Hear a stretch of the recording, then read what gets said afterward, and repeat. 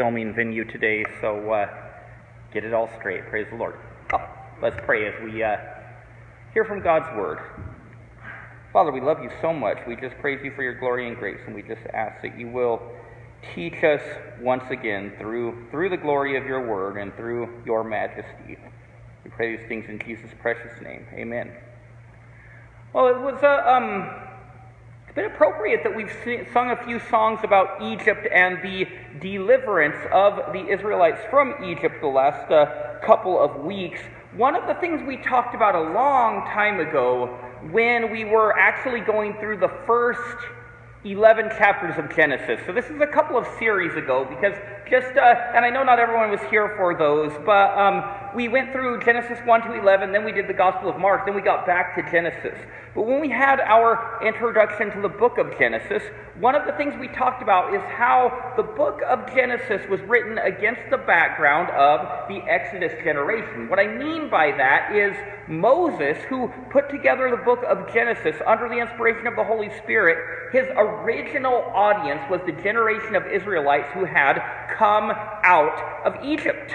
And so, it's not that Genesis wasn't written for our benefit, and it's not that you and I should not look to the book of Genesis for what we can learn from it, but it is also just worth being aware of the fact that it was written for a generation of Israelites, and sometimes their circumstances can help us understand why God explained the things he explained in the way he explained them.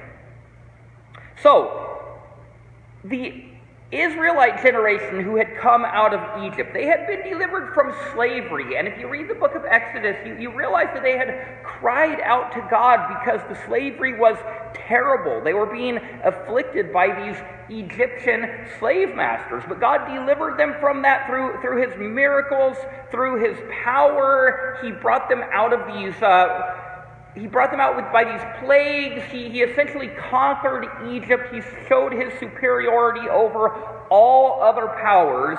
And yet, when the Israelites get out of Egypt, things were not always easy for them. And oftentimes they would fall into complaining. And when they would fall into complaining, what we might call what they often did was looking back. They had a tendency to look back, and sometimes when we're in difficult circumstances, we have a tendency to look back at what came before, and it may have been even something that we really didn't care for, but, I wish I could be there. I wish I could be in that situation now. Slavery is really, really, really terrible, yet sometimes these Israelites, when they would come into difficult situations, instead of remembering God's past deliverances, they would remember, but when we were slaves in Egypt, we always had enough to eat, and we always knew where our next meal was coming from. One such example is in Exodus 11 and verses 4 to 6. This is just a description of the Israelites looking back at Egypt and wishing that they could be back there. It says in Exodus 11, starting in verse 4, the rabble with them began to crave other food. Again, the Israelites started wailing and said, if only we had meat to eat. We remember the fish we ate in Egypt at no cost, and also the cucumbers, melons, leeks, onions, and garlic. But now we have lost our appetite. We never see anything but this manna. The manna was miraculous bread from heaven that the Lord brought down every day to feed them. And incidentally, the reason they didn't have to pay for their meals in Egypt is because they were slaves. They didn't get paid for their work either. But they had selective memory because they wanted God to just make everything easy. And there's an important analogy here, because we as believers have been delivered from slavery to sin, but when things get hard, sometimes there can be this temptation to look back to what things were like before Christ, and to think, but things used to be so much easier. And God's message to ancient Israelites and his message to modern-day believers is essentially the same message he gave Lot and his family, including his wife. And the message is, don't look back. When God delivers you, when God pulls you out of darkness, when God takes you away from his judgment, don't look back. We might mention that looking back can have consequences. We saw that again and again in the book of Exodus, and it's something we really need to be learning from. Well, in our sermon today, we're getting back to the story of Sodom and Gomorrah. Sodom and Gomorrah is going to be destroyed, but in His grace, God is delivering Lot and his family primarily for Abraham's sake. And we see what happens today when Lot and his family escape Sodom and Gomorrah. We are in Genesis 19 and beginning in verse 15. And the text tells us, "With the coming of dawn, the angels urged Lot, saying, 'Hurry, take your wife and your 2 daughters who are here, or you will be swept away when the city is punished.'" Now that's where we left off last week, so that verse was also the last verse of last week's sermon.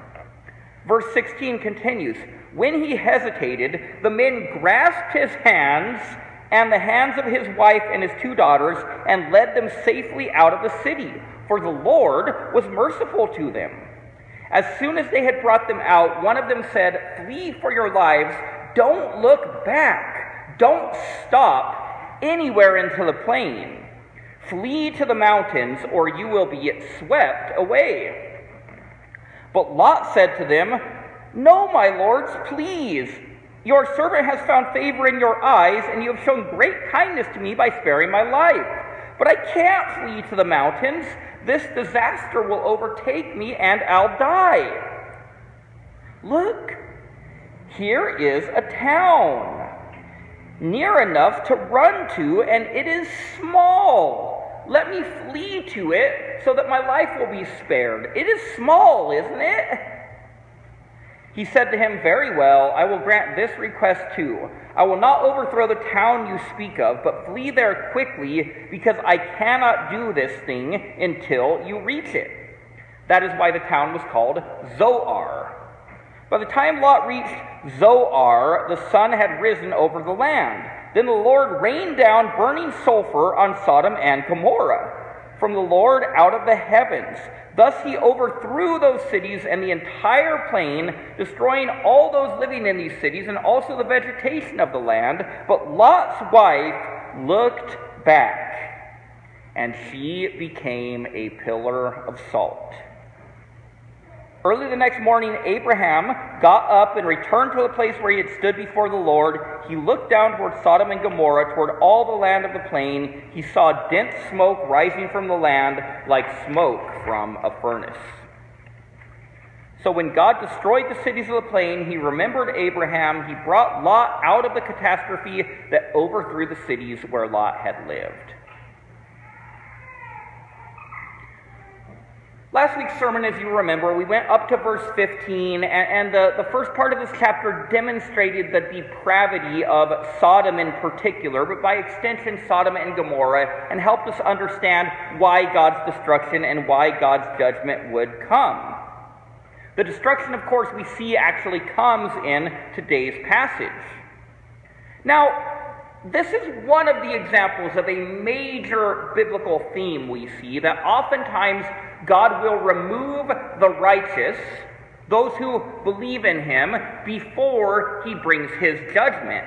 So again and again we see the deliverance of righteous people in Scripture before the judgment comes. Another example of this would be the example of Noah and his family being saved, preserved through the flood in the ark while judgment comes upon the world. Another example in the New Testament would be, of course, our doctrine of the rapture, where there is a future time where God will pour out his judgment on the earth during a period in human history called the Great Tribulation, and the church will be removed before this. And some people who don't understand the doctrine of this rapture, they don't understand this is a major biblical theme of God removing the righteous before the coming of judgment.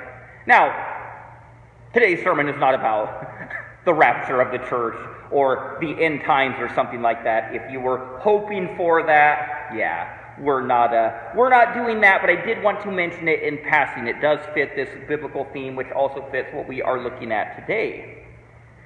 But in verses 16 and 17, we see that when the angels are telling Lot this, and Lot has been seeing the terrible things that have been going on. He was a witness to what happened in Sodom and Gomorrah, and he is still hesitating. Lot was a believer. 2 Peter tells us that Lot was righteous.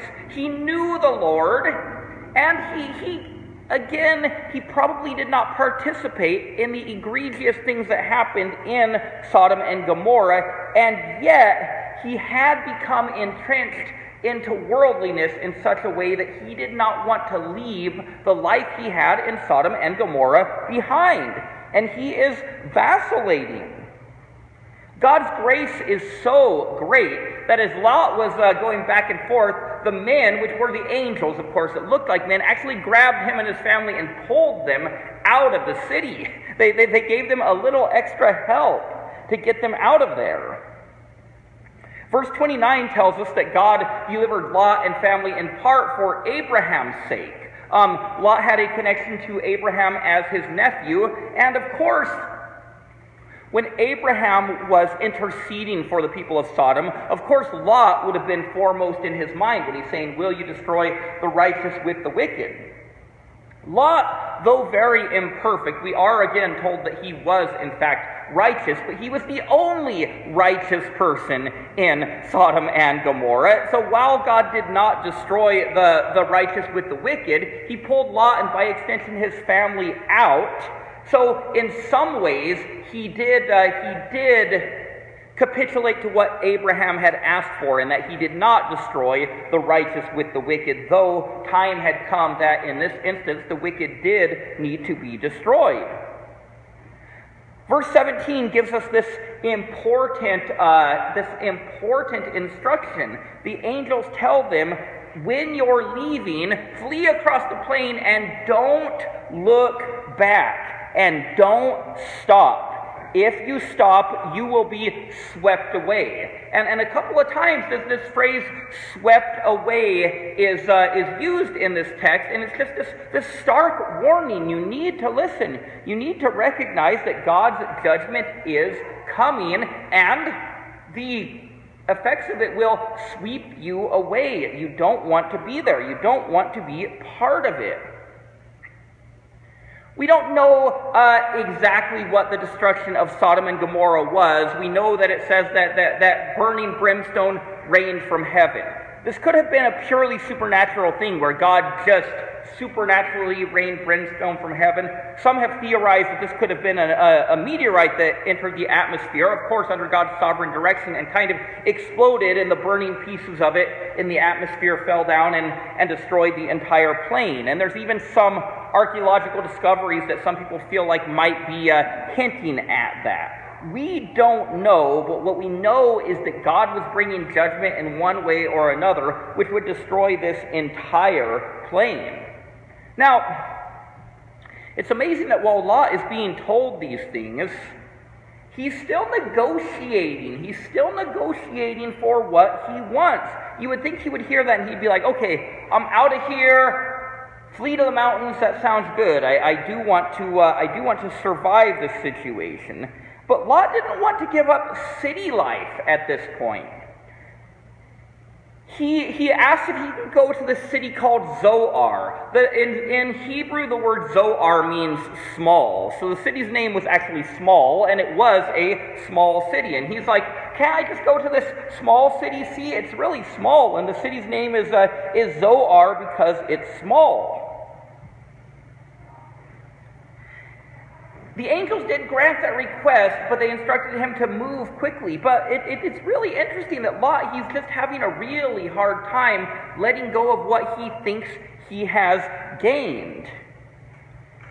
Lot kind of goes all over the place as the story of him unfolds. For whatever reason, and we don't know the exact reason, he wasn't even going to stay in Zoar very long. The grand irony is he asked God if he can go to this city. He goes there for the destruction of Sodom, but soon after, as we'll see in a couple of weeks, he then did, in fact, move to the mountains. Maybe he had a change of heart. Maybe he thought, well, maybe those angels were onto something. I really shouldn't be doing this city life.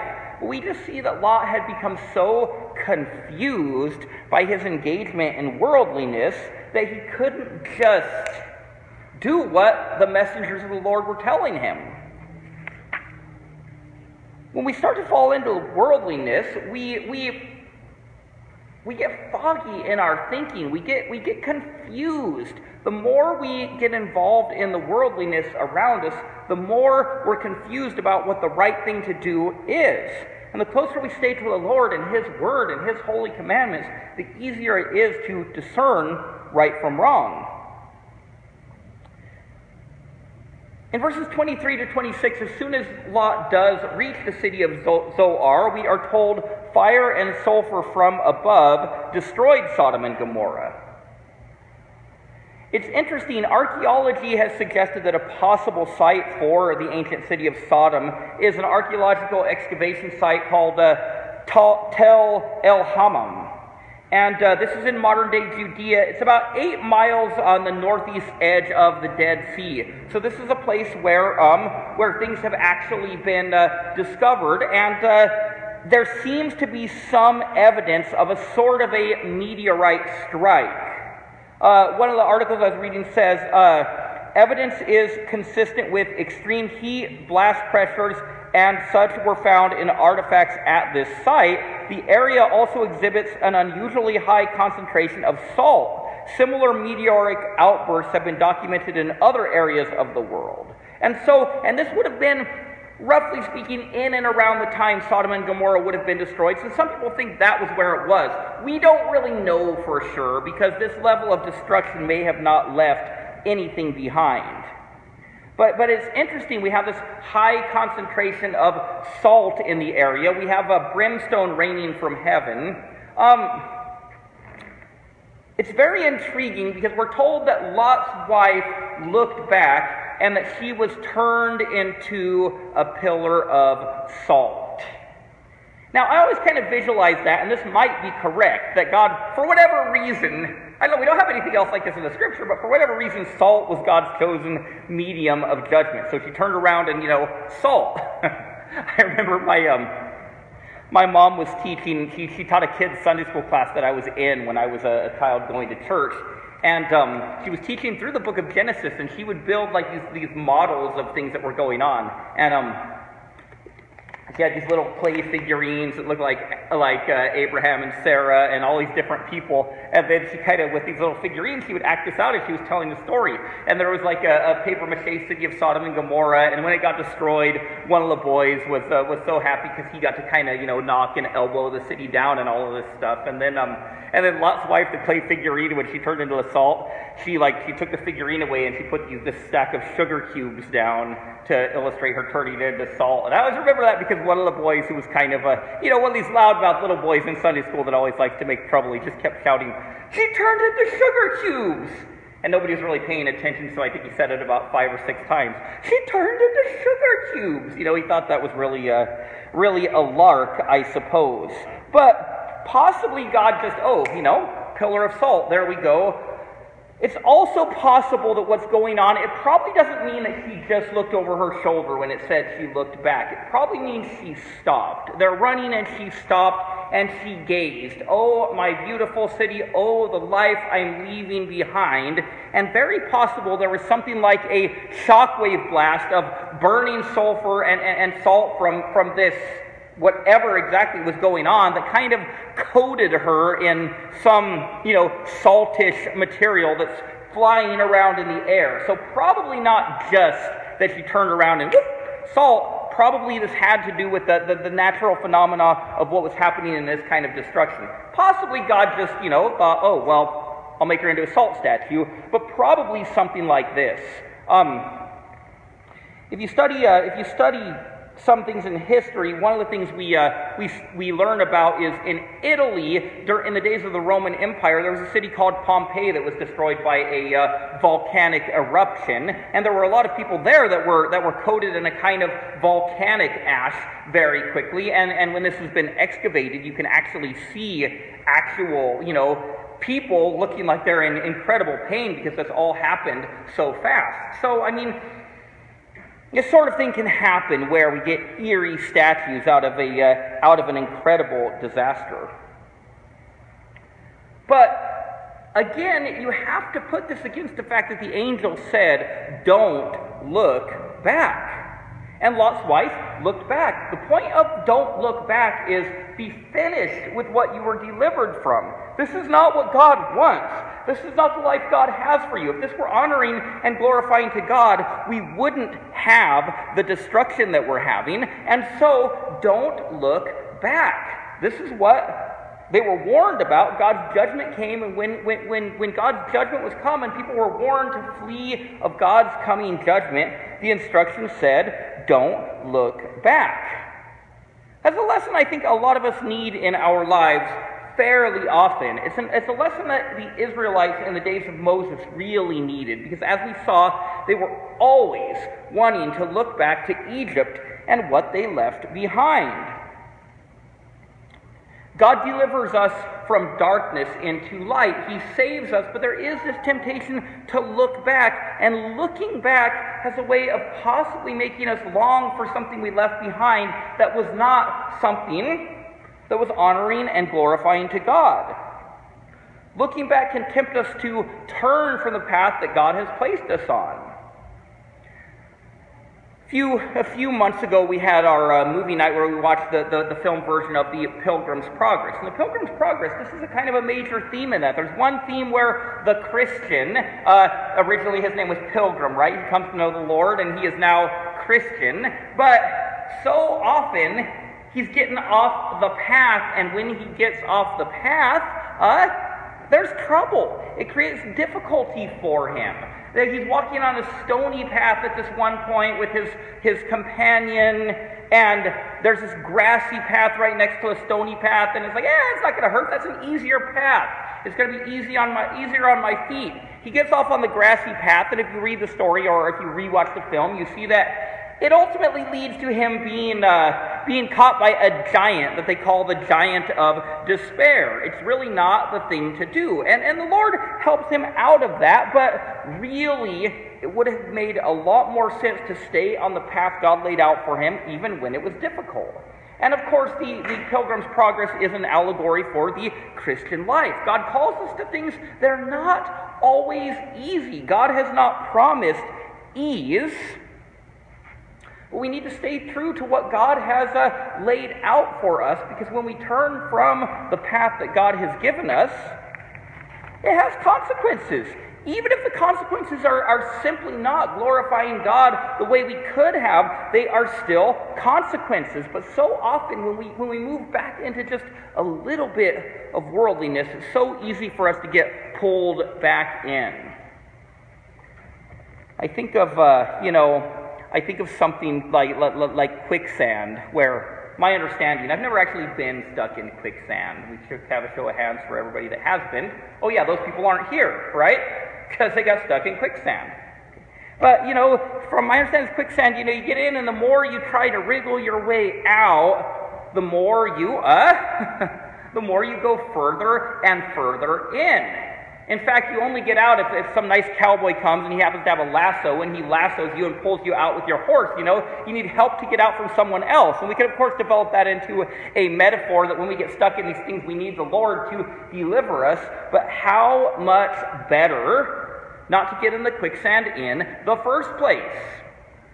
Now, usually people who get in quicksand on accident. I've never heard of somebody who was like, hey, kind of hot, that looks like a nice pool of quicksand. Let me dive in and take my chances here. But God's Word warns us. It warns us not to look back. It warns us of the things we want to avoid. And it just can be so easy to just get sucked in thinking, just a little dabble in the quicksand, or just a little bit of time on the easy path. And it can drag us in so fast. One of the things we believe by faith, and remember that the theme of our Abraham study is about faith, justified by faith and living by faith. And one of the things that we believe by faith when life gets hard is that there's nothing we left behind that's better than the glory of Christ that we're living for. We believe by faith that He's better than anything we could have lost. Now, oftentimes it takes less faith to believe that, when we're in our potluck lunches and we're enjoying the blessed fellowship of believers, and we've all got enough to eat, and everybody's feeling good. It's really easy to think, oh yeah, nothing I left behind was worth anything. It's a little harder when we get into those tough times, and it's a time to keep our eyes on Christ and remember that He is our greatest goal, and what He has given us and what He is giving us and what He will give us is greater than anything we may feel like we could have lost.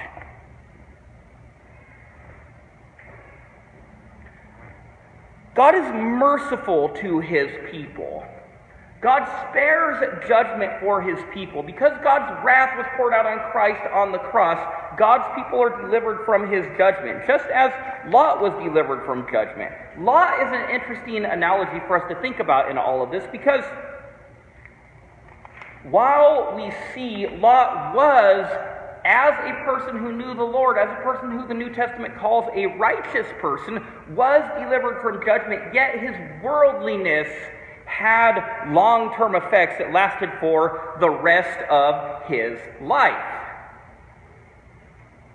I made a joke on social media this last week. Yeah, I occasionally do that. I'm sorry. But about how if I stayed on the Genesis track for my preaching, next Sunday I would have been preaching about this kind of icky story that happens with Lot and his daughters, and I would have been preaching that on Father's Day. And I don't really want to preach. It's a very negative example of fatherhood. And I didn't really want to go with that negative example of fatherhood on Father's Day. So I'm going to do a special Father's Day sermon next Sunday, and we'll get back to that later. If you read ahead, you'll see why. But we'll see that Lot's engagement in Sodom, while he was not destroyed with Sodom, and while he was delivered, it still had these long-term effects that did damage to his testimony, his family leadership, and really had some negative effects for his life, and even some long-term effects. But I don't want to get into too much of that just now. Main key we are focusing on is the reality that when God has delivered us from this world, don't look back at what we think we're going to gain. I think of the words to one of the songs we sing, and of course it's based on many scriptural themes, but it says, all I once thought gain, I have counted loss. Loss compared to knowing Jesus. That's the general idea, and just anything you think you are benefiting from in life that was not part of what Christ has given you, recognize it's all loss. The Apostle Paul refers to these things as garbage, rubbish. Whatever you thought you had, but it didn't come from Christ, it was rubbish. Don't look back. There's nothing better than Him. When we do persevere even in the tough times, we have to remember there is this eternal weight of glory. There are eternal consequences in the positive for faithful service to Christ. Keep your eyes on Him. Don't look back. One of the things we don't want to miss in the Sodom and Gomorrah story is that it's also a kind of a preview. I know I talk a lot about previews in this series. A preview of God's end-time judgment. We recognize that every time a city gets incredibly evil, God doesn't just send fire and brimstone from heaven. Sometimes God will act in judgment in a way that gives us a kind of a preview of what is going to happen in the future when Christ returns and God brings judgment to earth prior to the establishment of His kingdom. This again goes along with this idea of a rapture of believers before the beginning of this judgment. And again, we're not going to get into that too much other than to observe that there is a kind of a picture of that with the deliverance of Lot from Sodom before the judgment comes. But Sodom does remind us of the reality of coming judgment. And the reality of coming judgment should always remind us that we need to be pleading with sinners to run to Christ to escape judgment that is coming. Back to the quicksand analogy, Christ has warned the world in His Word that God's judgment is coming. And we need to be like Abraham being an intercessor for sinners, and like the Apostle Paul being an ambassador for the good news, we need to let people know, we need to warn them that God's judgment is coming. It's not in a judgmental attitude like I'm better than you. A couple of weeks ago we talked about how we were also headed for God's judgment, but we do need to recognize the world around us doesn't want to hear that God judges and that God does bring judgment, and He does. And one of the points we take from the Sodom and Gomorrah story that is that is a reality. Sinners need to flee to Christ now, because His judgment is coming, and we don't know exactly when all of that is going to kick off.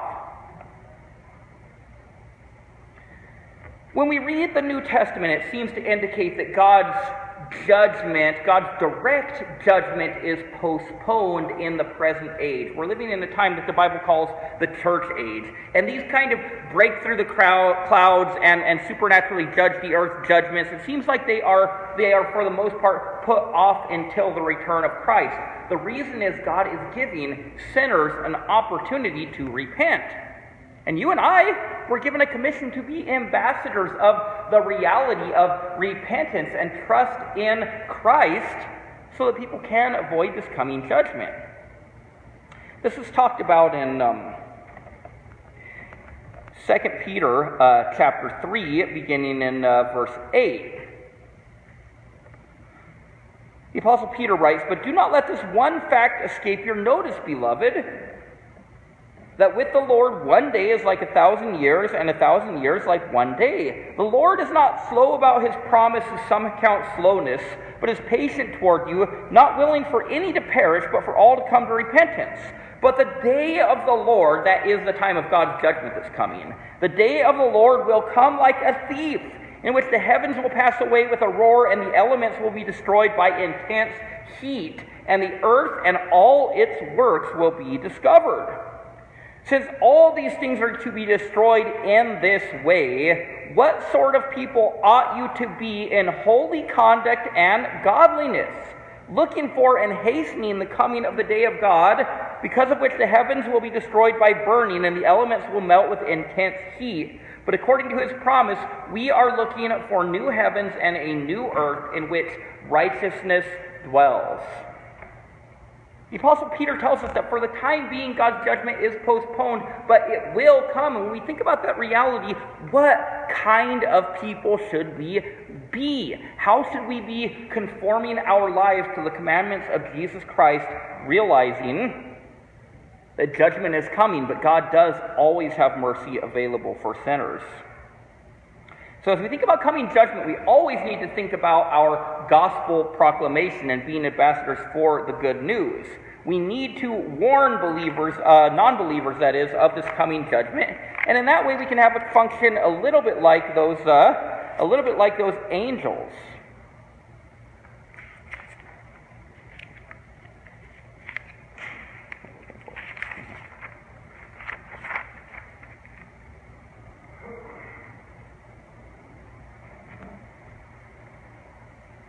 For us, again, and I said it again and again, but if you are a believer in Jesus Christ and God has called you out of darkness and a life of darkness and the things of this world, and things are getting tough, and sometimes you wonder if it's really worth it following Jesus,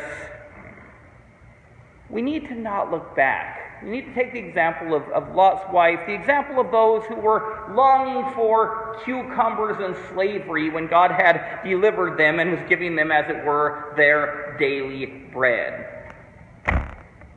Christ is better than anything you may ever feel like you've lost. And we just need to pray together for the grace to believe that. A few minutes, Brother Ray is going to come up, and he's going to lead us into participating in the Lord's Supper. And the Lord's Supper is a reminder of what Christ has accomplished to save us, and it's also a reminder of His return. So it's a reminder to us that Christ has, those of us who are believers, He has pulled us out of darkness into light. And by extension, it's a reminder that He's better than anything we could ever feel like we've lost. Let's pray. Lord, we love You. We thank You for Your glory and grace to us. I pray that You will Give us the faith to believe and to understand that you are so much greater than anything we may ever feel like we've left behind. We give you these things in Jesus' precious name. Amen.